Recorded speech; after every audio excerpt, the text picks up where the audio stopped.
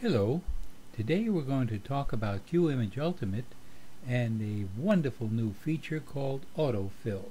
Now you've heard me talk about other new features in Qimage Ultimate before, and I usually am pretty enthusiastic, but this one is over the moon.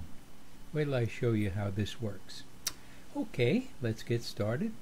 Right now we're looking at typical thumbnails, just out of the camera so to speak.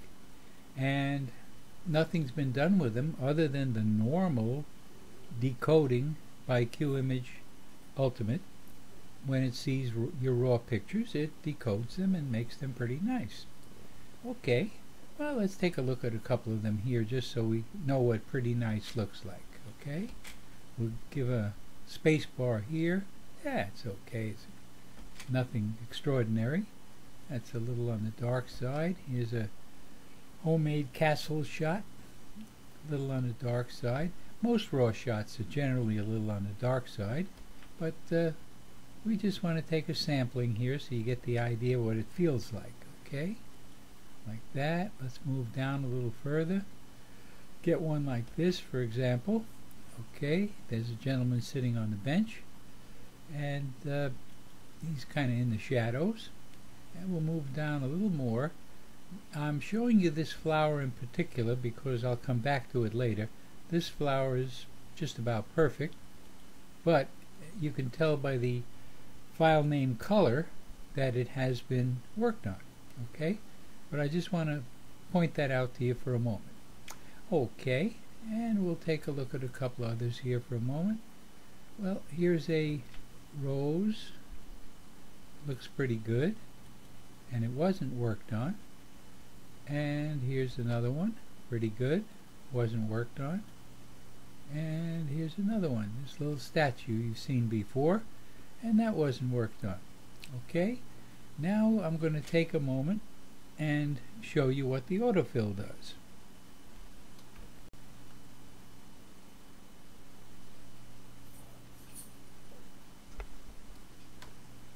Okay, to turn on and off the autofill, you simply go to your Edit menu, drop it down to Raw Options, and you come up with this box, which is your Raw Options box, and you put a check mark into autofill.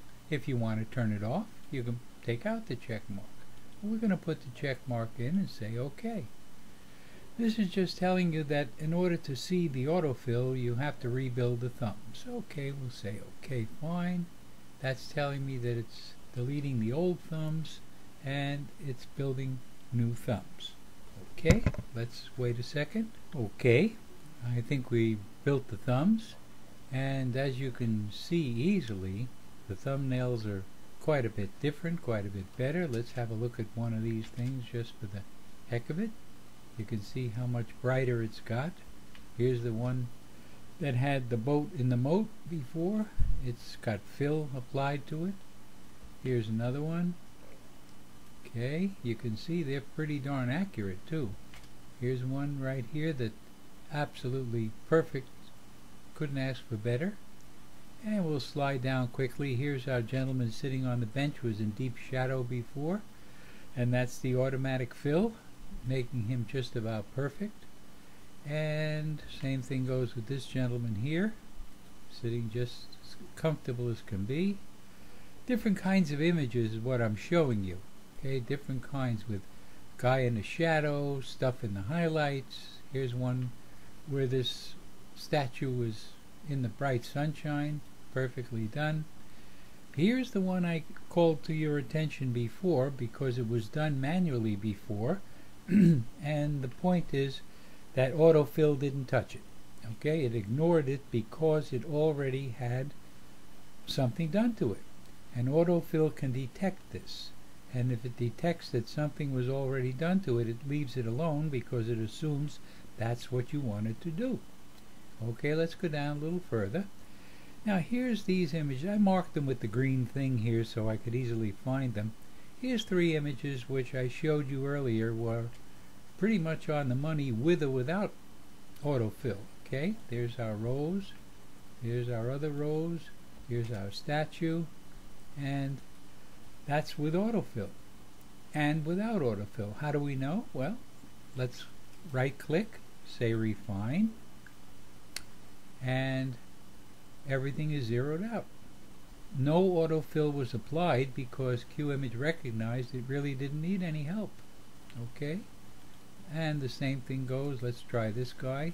Same thing. I won't show you every picture on the screen, but you can see all zeroed out, nothing touched, because Qimage said this one's perfect, it doesn't need any help. And I don't know if you remember this guy, but we're going to show you. Okay, this is a statue, and this statue is pretty well done right now. Okay, but autofill decided it needed an 8 to make it look right. Now if you want to see what it looked like before autofill, just drag this down to a 0.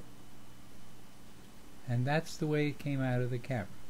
Okay, you want to put it back, just right click, and it goes back to the autofill number, which was 8.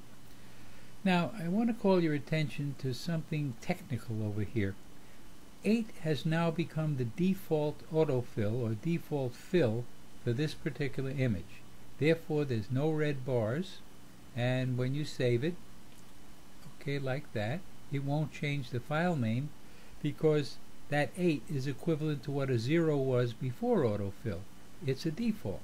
So it's going to appear as though nothing's done because nothing was intentionally done, but you're going to get your 8 in here. Now should you move this at all, you get the red bars indicating that you manually changed something. Okay, then when you save it, it's going to have a blue file name as it used to. Okay, you got the idea. If you want to, oh by the way, that moving it takes off the autofill, it overrides. So if you want to put back the autofill, just autofill I should say, just right click and it turns itself back on again. Another nice feature is, should you find that you want to select a grid like that, okay, autofill adjusts to the change that if you change the exposure, autofill changes the amount of fill in accordance with the exposure. That's pretty neat. Watch it go back to an 8 when I remove the exposure. See, it goes back to an 8. Now that's pretty sophisticated. Okay, so let's review. If you don't want to use autofill, you don't have to. All you have to do is right click on the image, just like you used to. Say refine.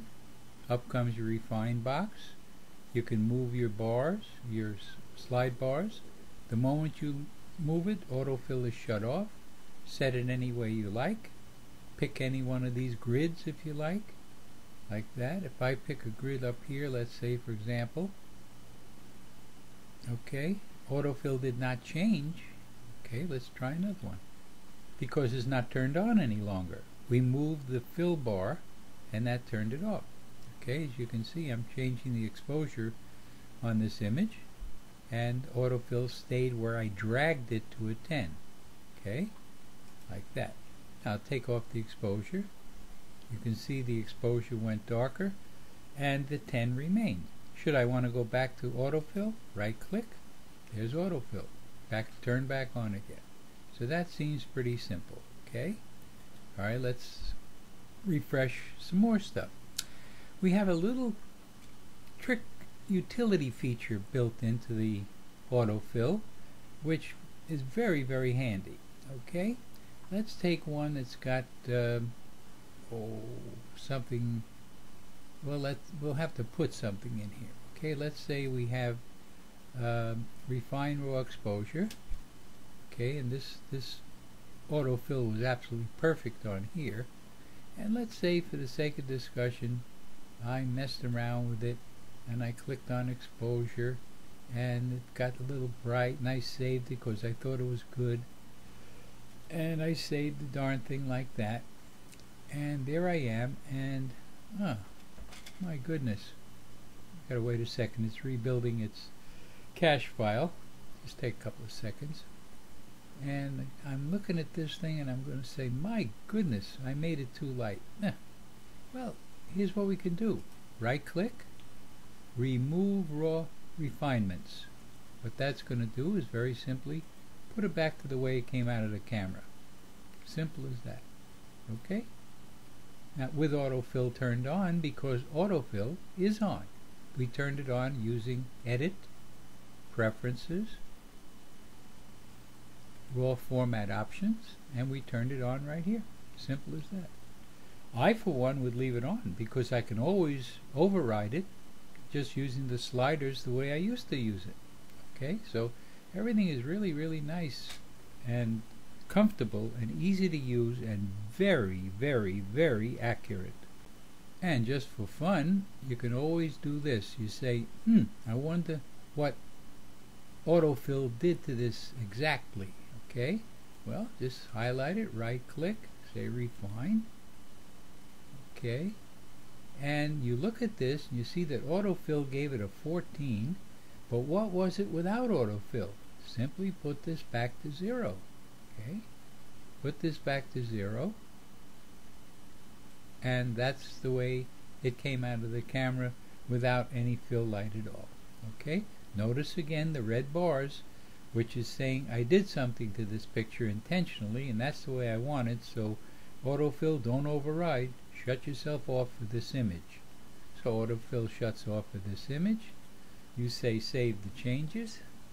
Notice that the file name turned blue, indicating that you have selected and applied a change to the image using the refine tools. Okay, and that's it. You did it. You don't like this? Very simple. Right click. You can say remove raw refinements. That's one way to do it. Or you could simply say refine raw image, bring up the box, and right click. Bingo! There it is. There's your auto refine turned back on again. Autofill is turned back on. Okay, I think we're getting pretty close to the end. I'm just emphasizing various points, and I think you're getting the hang of it already. It takes a little bit of trial and error just to see what's going on, because every image is different, and Qimage is smart enough to look at each image and say individually you get this, and this image gets that, and the third image needs so much and so much. It's not the old-fashioned way where a certain preset value is applied to all the images that you put in there. So many programs do that. They say, well, we're going to change the color temperature of all the pictures, we're going to change the brightness and the contrast, and we're going to add this, we're going to add that, and now bring in the pictures, and this is what they're going to look like. Qimage doesn't do that. It evaluates each image as it looks at it, decides with a very, very complex algorithm how much fill light should be applied to each picture individually. That's the beautiful part of the whole thing. Okay, I thank you very much for listening, and we'll catch you next time.